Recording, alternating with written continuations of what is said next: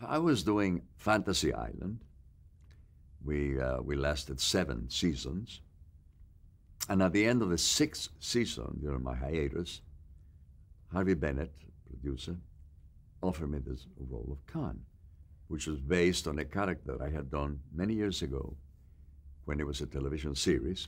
It was called Space Seed. I was a Superman, it's very powerful, who is then abandoned into a is it habitable but uninhabited, no, inhabited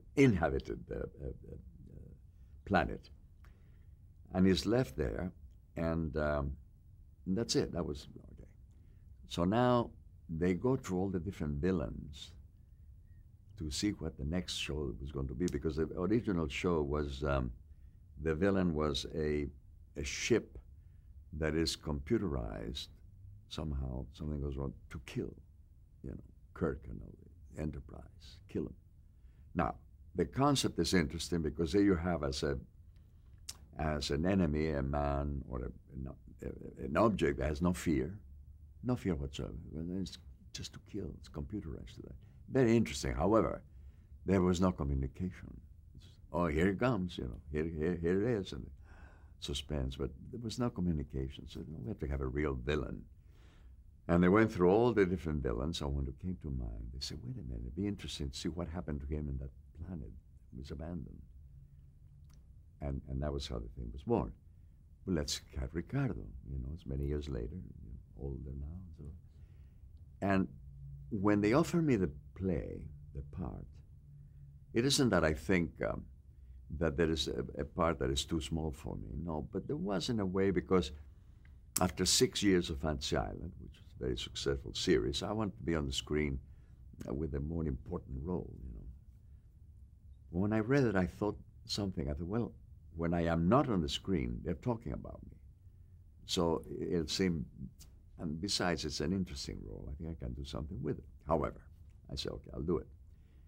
I began getting acquainted with the character, which I had to bring from way back. And I began to then to articulate as I memorized the dialogue.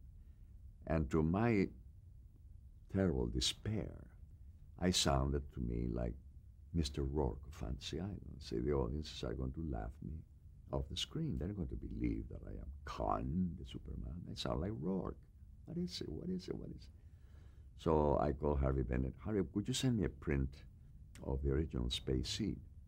And he sent me it, and I played it, and I played it again about 3 times. About the third time, I began to remember what I thought then as an actor, what I was trying to accomplish, or what I did accomplish, whatever. And all of a sudden, it came to me. So what I have to do now is bring that character, and then make it passionate, because he's blaming Kirk for the death of his wife, whom he loved passionately. And so he was revenge. And so I have to play this character fully. I'm not going to play it safe. Play it safe. No, I'm going to play it full of passion. Vengeance, not for himself, but for the memory of his wife, whom he adored. And all of a sudden, I began to read it, and to my, I was convinced by that time that Mr. Rourke had disappeared, and that indeed I had become Khan.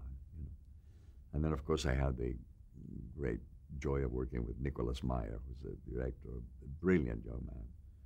And he knew what I was doing. He let me go with passion all the way to almost there, because if you go a little farther, then you become ridiculous, If you play it safe, it's dull. So he allowed me to bring the passion up to almost at the point there, at times.